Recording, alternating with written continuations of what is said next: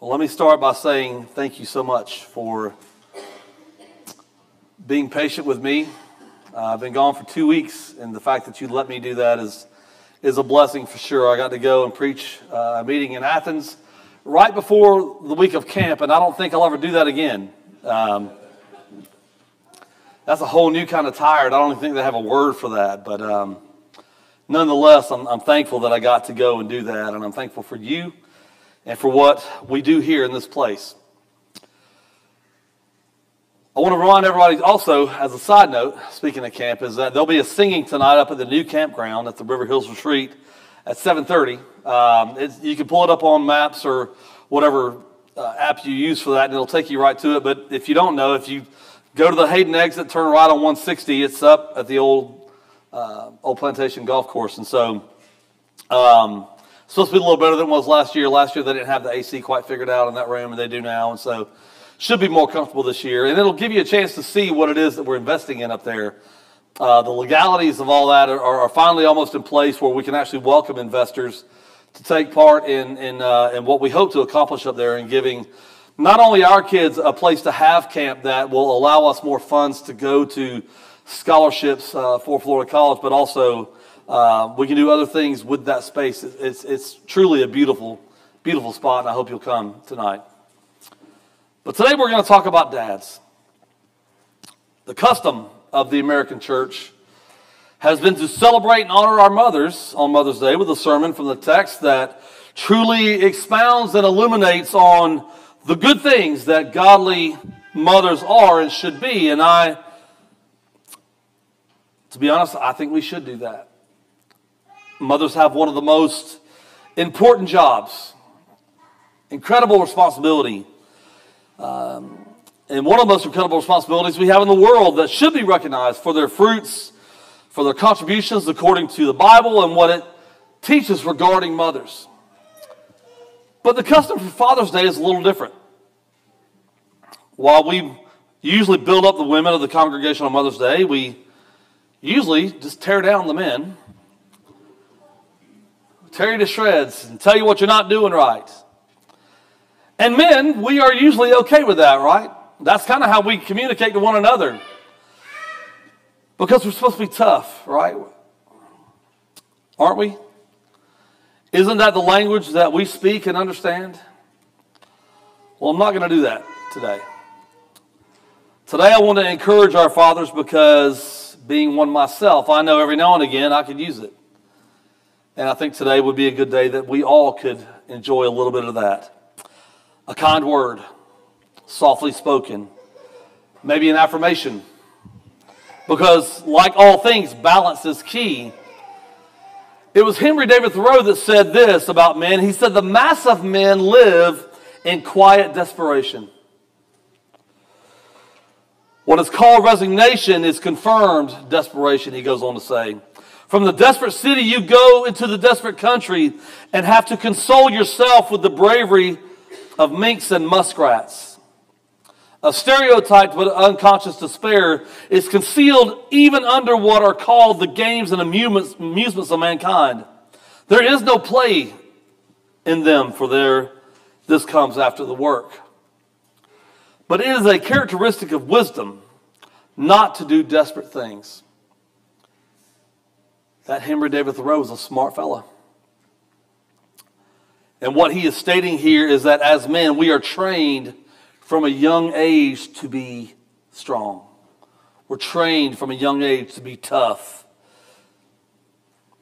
to be brave, to protect, provide, even if it means our death. And Paul says in Ephesians 5 to love our wives as Christ loved the church, and meaning that we should die in their place if that's what's necessary. And Paul is right. As men, we, like women, have a role to fulfill. And what that should cost us is everything, if that's what it takes. And if we're doing it with passion, according to the scripture, that's what it should look like. That when we are working to provide for our families and bearing the weight also of the spiritual integrity of our homes, as well as the financial means of our homes.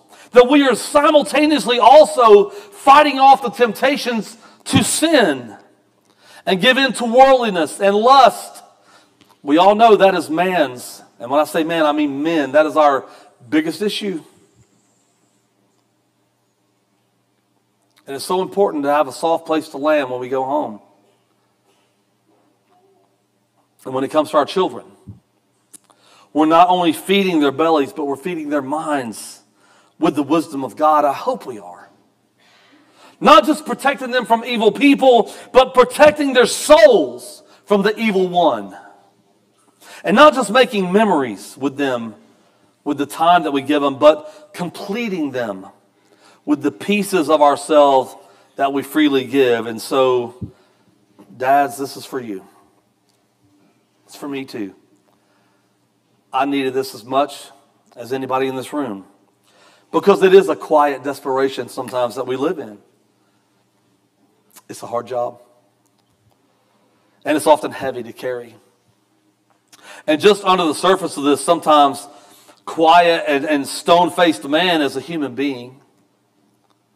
Just like everyone else, we fear, we worry, we wonder, we contemplate, we get anxious, just like everybody else does.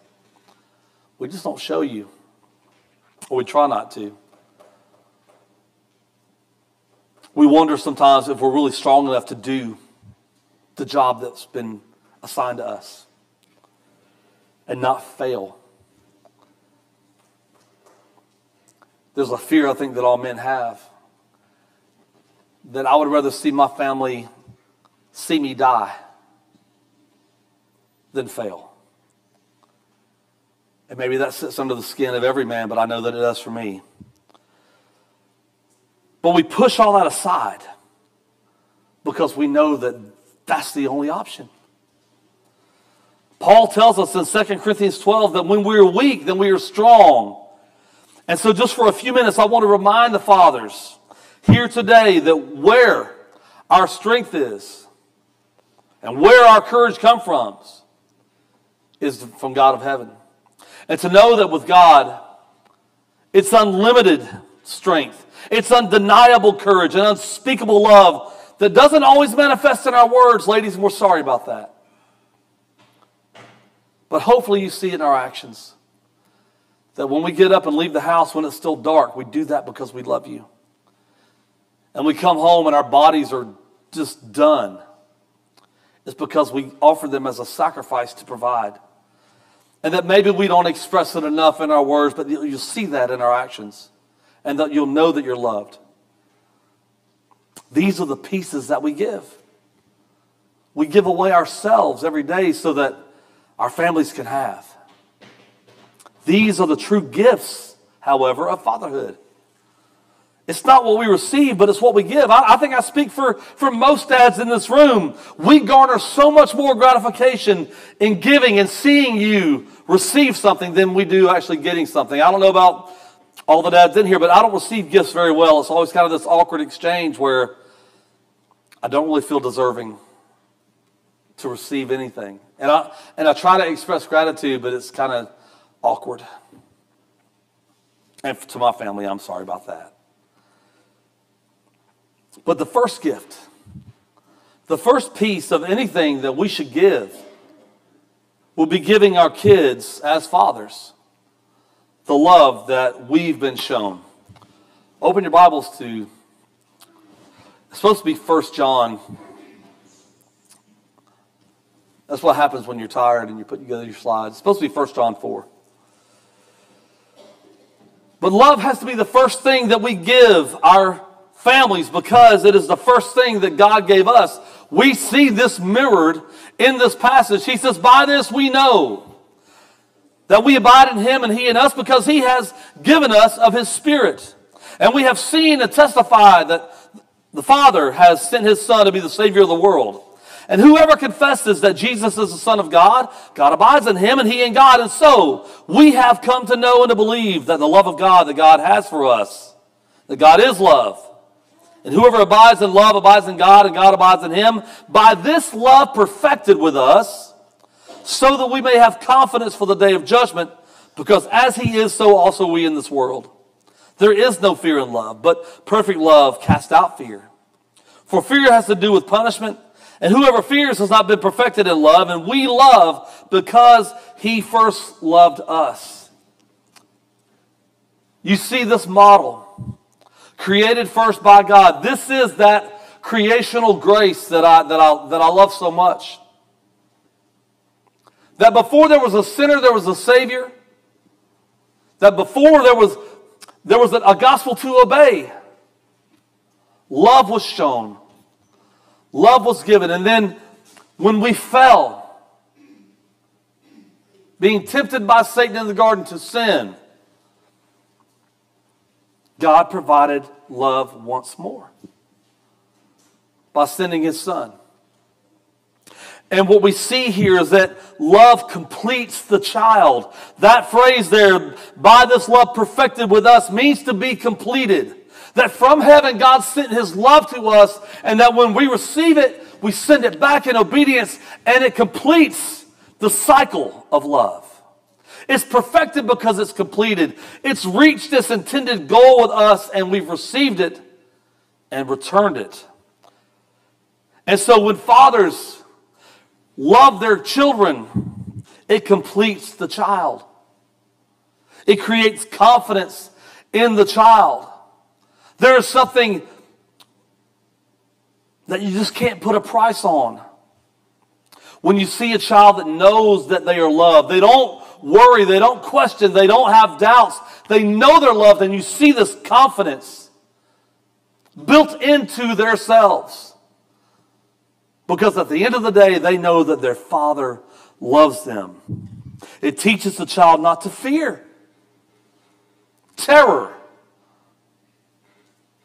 It teaches the child not to fear their father, but to respect him and honor him. It completes the model for the child to then become the model also for their children. You see, this cycle began with God to us, and we perpetuate the cycle as he gave us the ability to create our own people. And so this model that was given where God first loved us, we also first love our children. And it completes these things. It is the first thing we give to even create them when they're created out of an act of love. And it will be the last thing that we give them to complete them as they become fathers and mothers themselves. And after love, we have to give them leadership. With love given first, a trust between fathers and their children is then established. And then that creates a perfect condition for leadership and the dynamic of leadership to take place as the Bible prescribes to us. Without trust, listen, write it down. Without trust, there is no leadership. If the people that you think you're leading don't trust you, you're just taking a walk because nobody's following you. Trust comes shown first through love. Now you have established the right to be a leader. Understand this, men. God gave us a role to be leaders in our families. But because it's God-given doesn't mean that you don't have to earn it. They'll let any moron be a dad. There ought to be a test you have to take because sometimes they fail. The majority of atheists in the world are atheists because their dads failed, and the majority of those are men. How could there be an all-powerful, all-loving Heavenly Father that you can follow when my earthly example has failed so far and fell so far from the example? Leadership, God-given, but earned. Fathers, do not provoke your children to anger, but bring them up in the discipline and the instruction of the Lord. Without trust, no leadership will take place. And a leader can only lead those who are willing to be led. And if trust is the engine that ignites leadership, then love is its fuel. And this is why Paul tells fathers in Ephesus, in Ephesians chapter 6, verse 4, he says, "Fathers, do not provoke your children to anger, but bring them up in the discipline and instruction of the Lord." And that is not Ephesians. That is tired. That is camp tired talking. But provoke here means, by the Greek definition, unreasonable, merciless, needless, and a manifestation of anger. The apostle here has hit the very danger to which parents are most exposed in raising their children. It is that sourcing of their temper, making them feel that the parent is under the influence of anger, and it's not right for them to be so too. Leading with a fist is not leading. Listen to me. Leading with a fist is not leading, it's bullying. And far too many fathers are bullies and not worthy of the role of leader. There is no quicker way to lose the trust and the confidence than to bully your children or to bully their mother in front of them. So govern them. Govern them. Lead them. And punish them if punishment is necessary. But punish and bully are not the same word. Punish them so that they will not lose their confidence in you, but they shall love you and thank you for it. The second part of this verse is translated in other translations as the nurturing and admonition of the Lord. I think sometimes we fail to see that. Nurturing. Dads? Nurture means to bring up well, to feed, to nourish. Fathers, when we feed our children a steady diet of God's word, coupled with the example that matches the words that we're saying, there is no doubt we will bring them up well. And they will be nourished. They will be fed. And they will follow our leadership by the pieces of ourselves that we leave for them to follow. When we begin with the love that cultivates leadership, then illuminating their steps then sets the stage for the rest of their lives.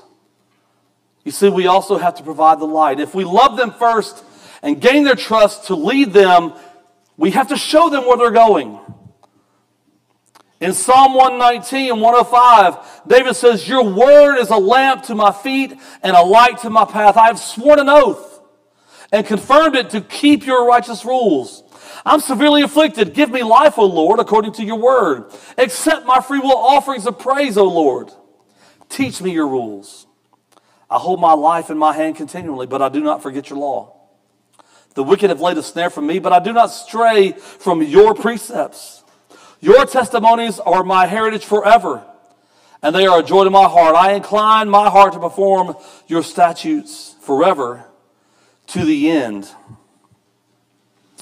Understanding that the basis of the beginning for all things demanded in the role of fatherhood begins in the word and its ability to illuminate our steps.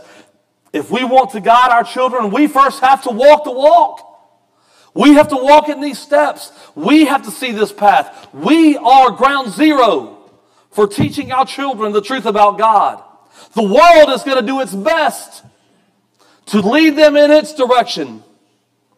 And whether you think so or not, dads, you are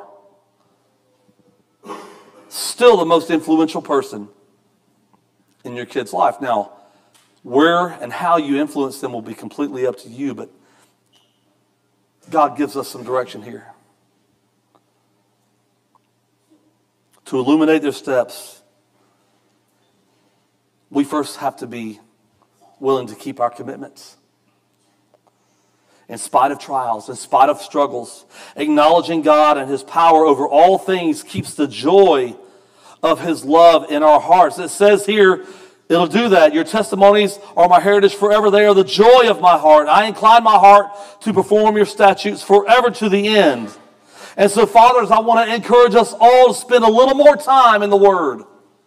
I know I'm a preacher, and you hear that all the time, and I probably harp on it, but guess what? I'm going to harp a little more because it's that important. Spend a little more time in God's Word.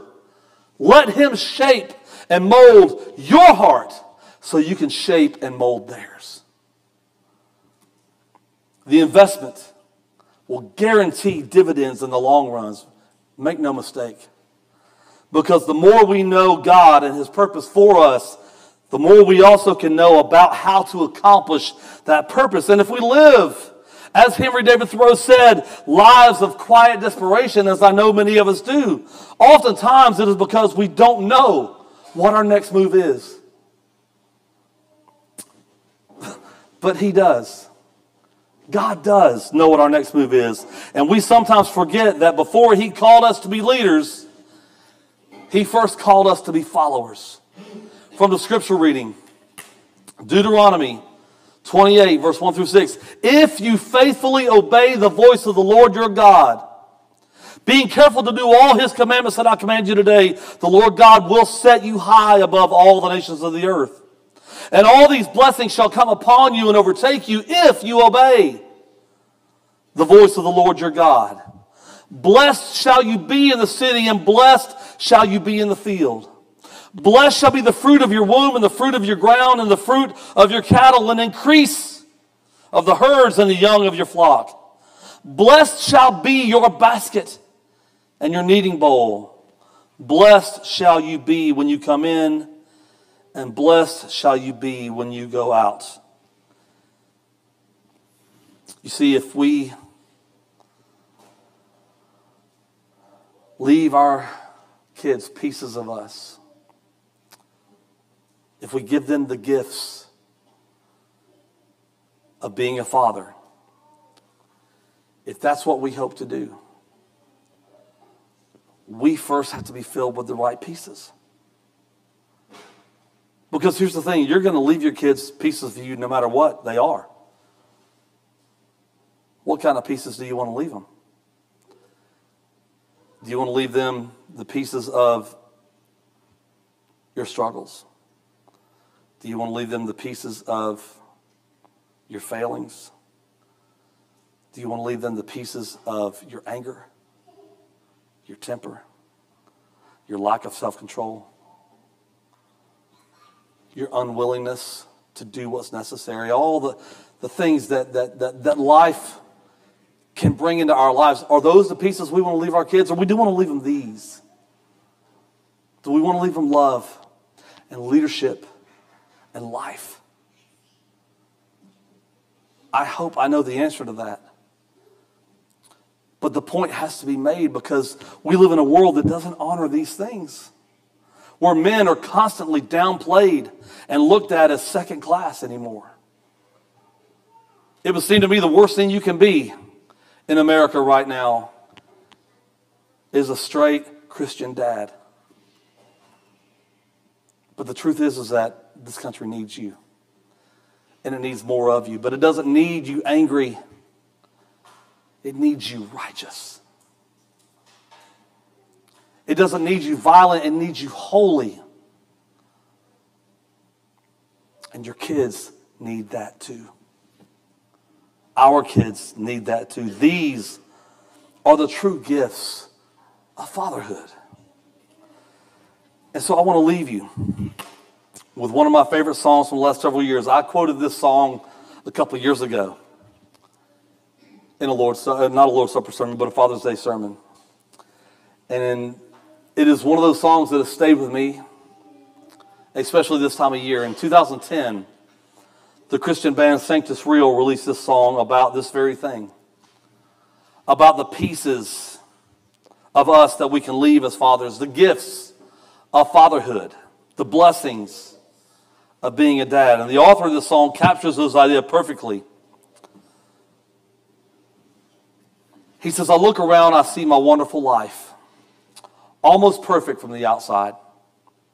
In picture frames, I see my beautiful wife, always smiling, But on the inside, I can hear her saying, lead me with strong hands.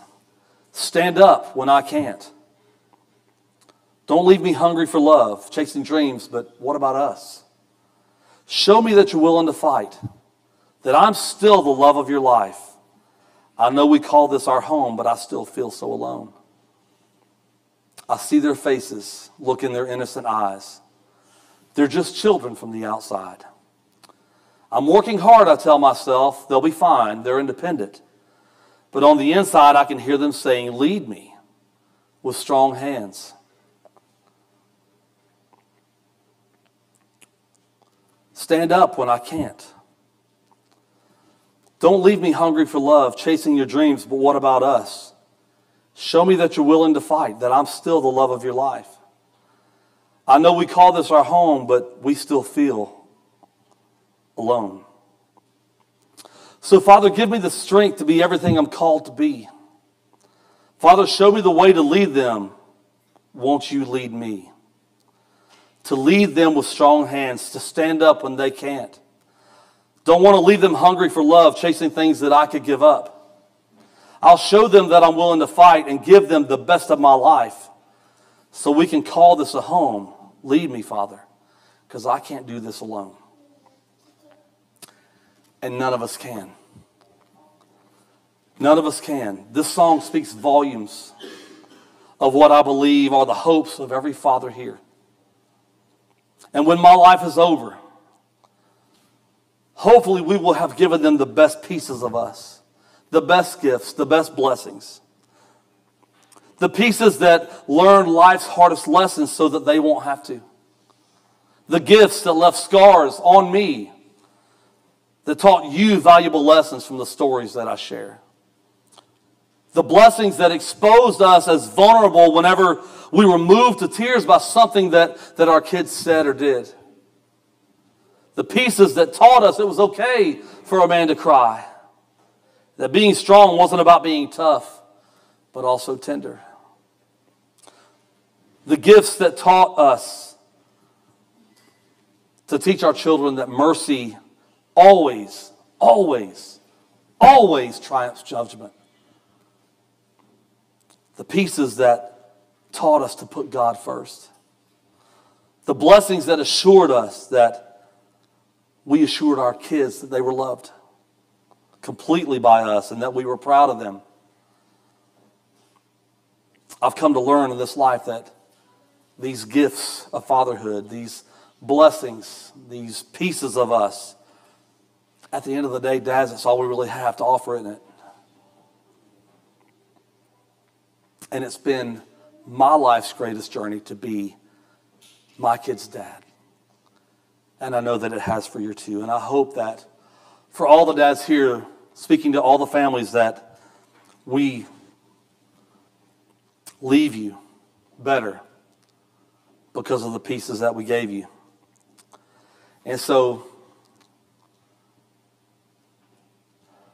I haven't said anything about becoming a Christian because I think everyone who is one here. But I want you to understand something. The greatest lesson as fathers that we'll ever teach our kids is submission to the Lord.